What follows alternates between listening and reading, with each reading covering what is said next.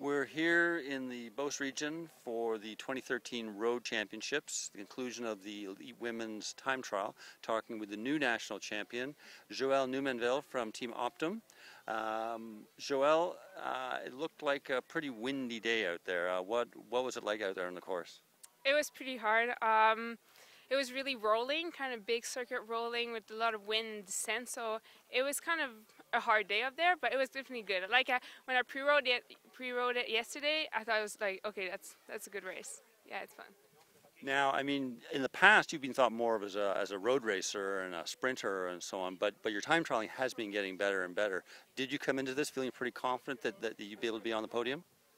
I had a couple good time trial in the NRC circuit in the States, and I was pretty confident. Last weekend I finished second on the time trial. I was like, all right, I can pull out pretty good results, and I had some pressure this morning. I was like, okay, if I'm on a good day, it would be good, and I rode it yesterday, and I feel pretty strong up on the bike, so I was expecting a good result. Now, were you getting any sort of updates back from the car about who else was doing well, or was it really just you're just riding your ride?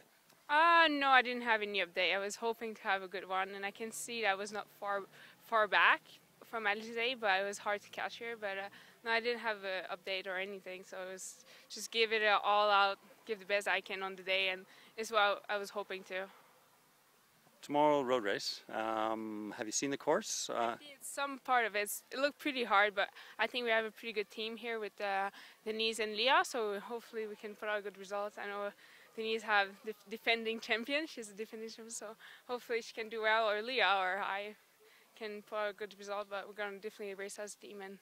So, I mean, looking at the profile, it looks like the last 20K or so is pretty flat. So you're thinking maybe it's going to be a group that comes into the finish? It looked like a hard circuit, so I'm not sure. It's national, so it's always tricky, but yeah, I hope it's going to be a hard day. Let's hope like that, and Optum can put out a good result, but I'm not sure about it. Okay, well, congratulations and good luck tomorrow. Oh, thank you.